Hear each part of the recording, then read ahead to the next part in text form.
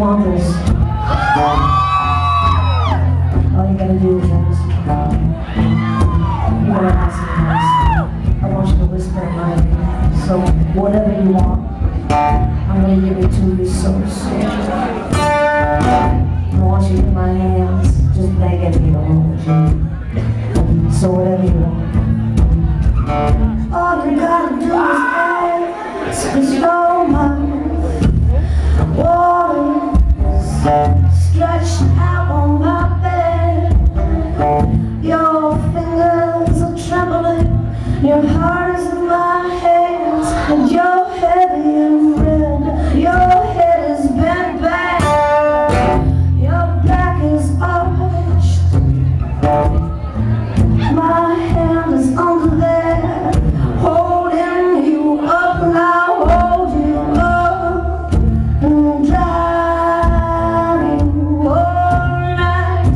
I'll hold you up and drive you by love till we both wake up in the daylight.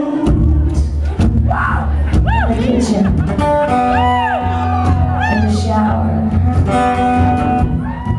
in the backseat of my car, even in this freezing fucking cold, out in your office, preferably during business hours.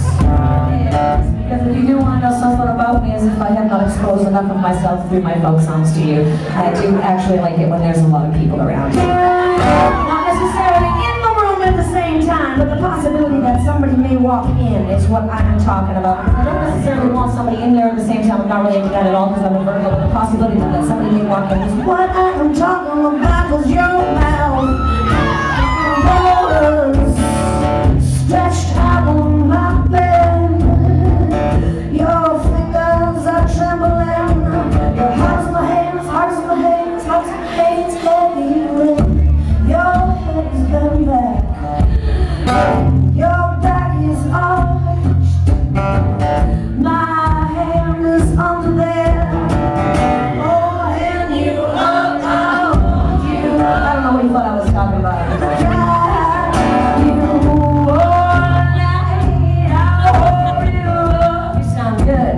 Drive you, feel the daylight, I'll hold you up and drive you all night. I will hold you up and drive you, baby, to the daylight. And I haven't got started yet, Burlington. We got a whole other half of the show to go. I'm not even got started yet. I'm not even really sweating yet. We haven't even fucking started yet. I got started and tie your sweet ass up, turn you over, or let you get on top of me yet. And if I have not let you get on top of me yet, we don't have actually very long to go. It's been a couple months since I've had any sex, and so it's not going to take a long time. So I just need you to really lay next to me and be encouraging. Just encourage me, be nice, don't talk too much. A little bit of talking is good, not a lot. It's supposed to be funny, this part. It makes me feel way less alone with my sexual problems.